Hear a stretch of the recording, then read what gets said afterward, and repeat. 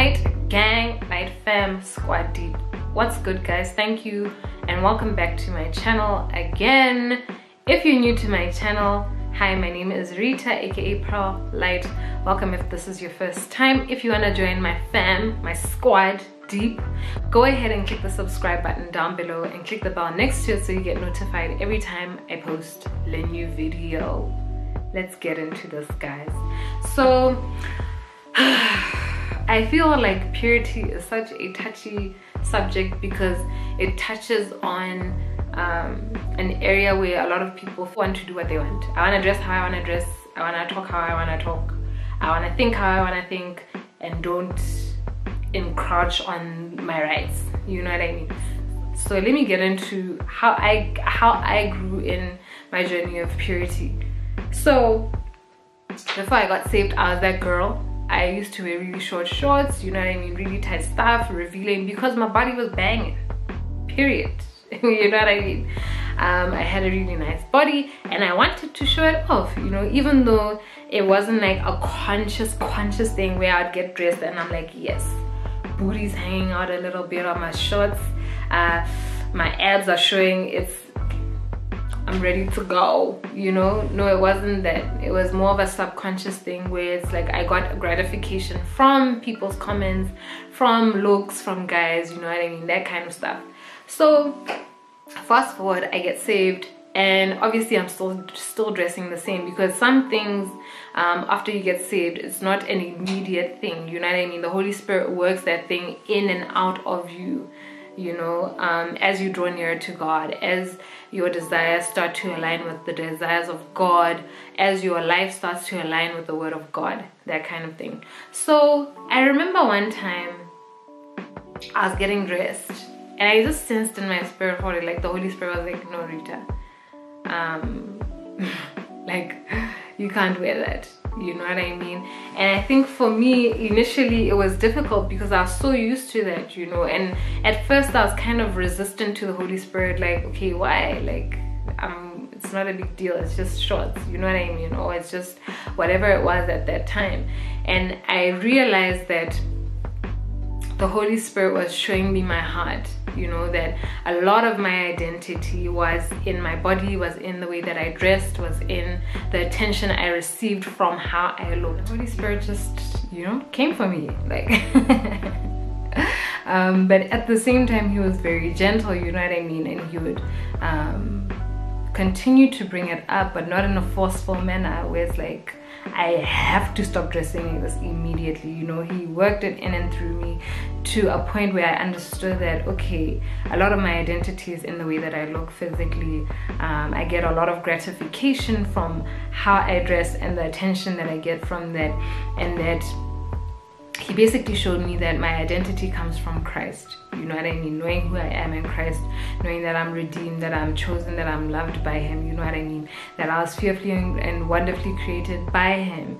And the way that I adorn my body, again, the scripture, your body is the temple of the Holy Spirit, you know, the way that I dress should honor God. You know, there's a scripture where it says whether you eat or you drink, do it as unto God, or do it to the glory of God. So for me, it became a journey of a thing of, okay, when I get dressed, I ask the Holy Spirit, I'm like, okay, Holy Spirit, is this honoring to God the way that I'm dressed? Sometimes it would be a yes, sometimes it would be a no, sometimes I would be obedient, sometimes I would be disobedient, you know, until I just got to the point where it's like, okay, Rita, are you gonna be obedient or do witchcraft, which is disobedience?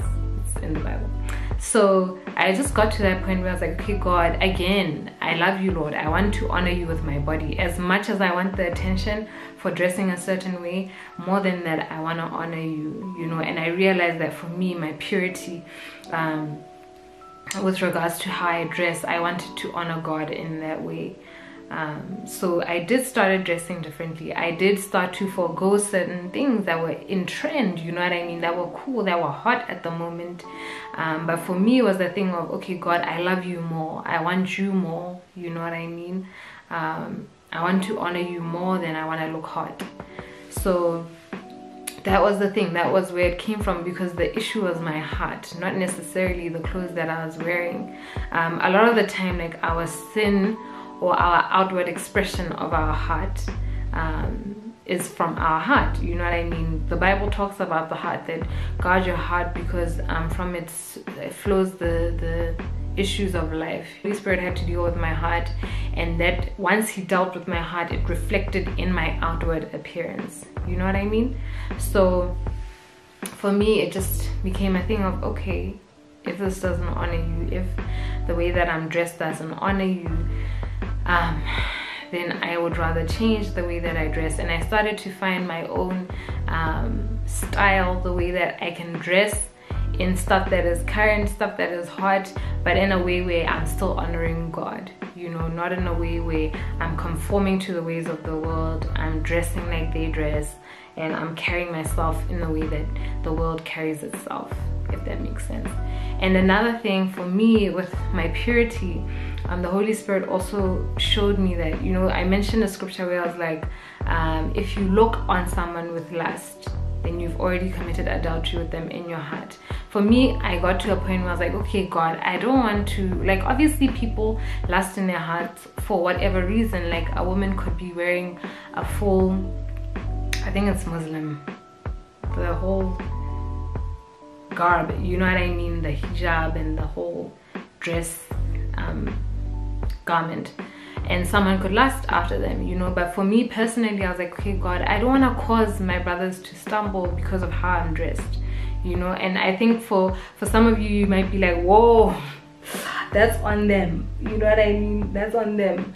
But for me, it became a thing of, okay, God, I don't want to aid in them stumbling, you know what I mean. I don't want to aid in someone lusting after me, when in your word you've said that if they lust after anyone, then they've committed adultery in their heart. And again, this comes from a thing of growing closer to God, you know what I mean, growing in my knowledge of the scripture, growing in my knowledge of who God is and God's heart for us, you know what I mean.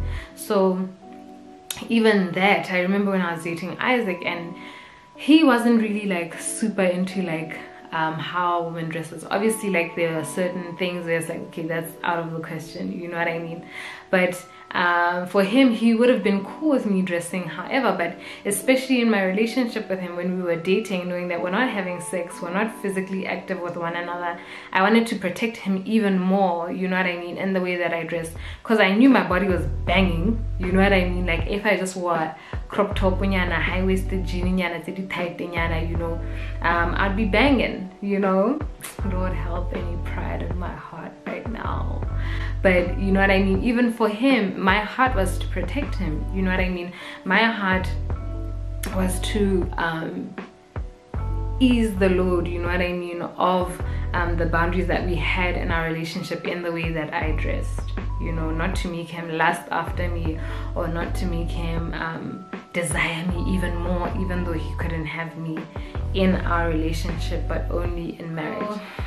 That's basically how I journeyed in my purity. And again, you know, another thing is spiritual maturity, you know what I mean, and your level of, or your heart towards repentance, right? Repentance just means changing direction or changing your mind about something, right? So for me, like, with regards to the purity thing, I feel like I was watching a sermon yesterday, and it was by Tony Evans, and he was basically like, your level of intimacy will determine your level of capacity, right? Like, God won't give you more of God than you can handle, or you can contain, or capacity. So for me, even with regards to purity, you know what I mean, each of us are at a different place spiritually, right, in our spiritual maturity. And I feel like your intimacy will also determine your capacity in terms of your purity, or in terms of your spiritual growth. Like, the more intimate you grow with God, there are certain things that he will call you to, like a higher level of purity, or a higher level of discipline or holiness, whatever it might be, that he'll call you to, because he's in an intimate relationship with you, because he speaks to you daily, because you commune with him daily. And I feel like a lot of the time there are certain things that we are still being disobedient about, or we are committing certain sins or living in certain sins because of a lack of intimacy with God, because of a lack of.